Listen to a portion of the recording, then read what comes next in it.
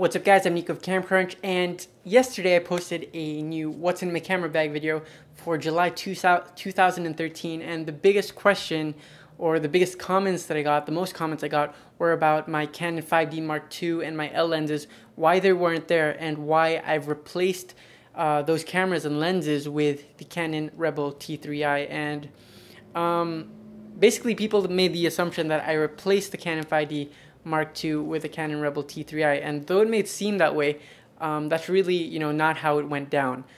For those of you guys have been following CamCrunch for a long time, you know that I've been shooting my rangefinders, my film rangefinders, exclusively for the past few months. So that includes my Voigtlander Bessa R2A and my Leica M4 II, and before that I was shooting an M4P. I was also shooting a Leica M3, and I was doing that for quite a while now, almost a year. I got my first rangefinder the end of last year. I think it was like October or something. So it's been almost a year, and even before that I wasn't really using my DSLRs. That's why I also tried the Fuji X-E1 for a bit. My DSLRs weren't getting that much use, and really that's the bottom line when it came down to me selling my Canon 5D Mark II.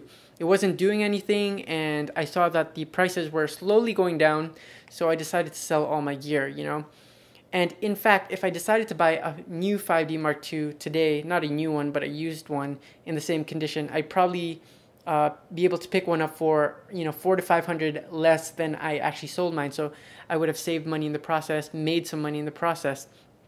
So that's where the decision came in. The camera and the lenses weren't getting that much use, so I decided to sell them and stick to the cameras that I wanted to use, or maybe try some cameras that I was that I thought I would use more.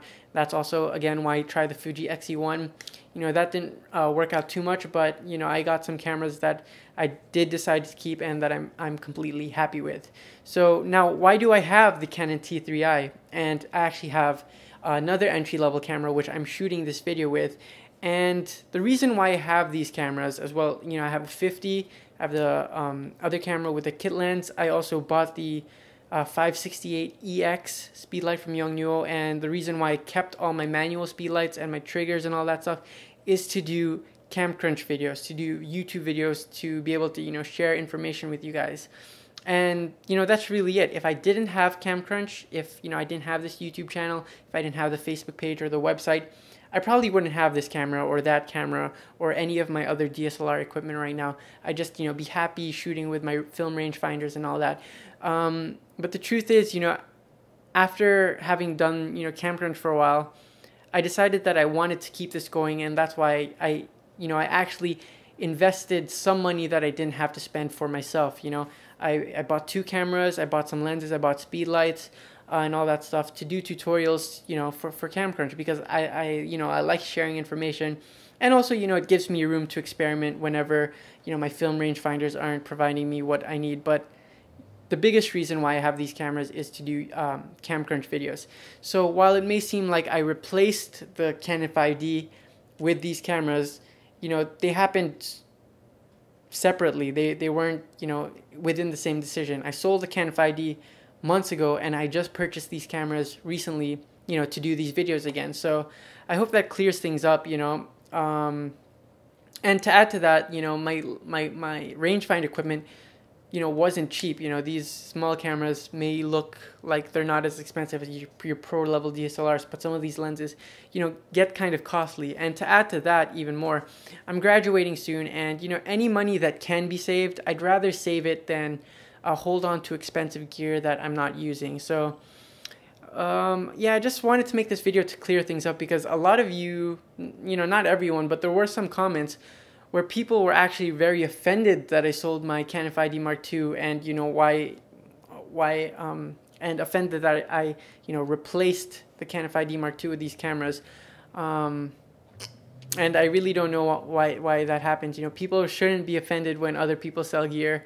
People shouldn't be offended by other people's choices, especially when it comes to something like this, about equipment and so on and so forth. So I hope this video clears things up, and if you have any more questions, sorry about that. If you have any more questions, you can leave your your questions in the comment box down below, and I'll be happy to answer and clarify anything if, you know, something in this video wasn't clear. You know, just want to be open and just let you guys know what's up, because, you know, some of you seemed confused about my decisions.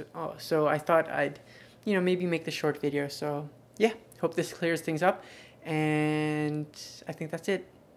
So if this video cleared things up, please like the video, favorite the video, share the video, subscribe if you haven't yet, you know, visit the Facebook page, the website. I'm starting to post again.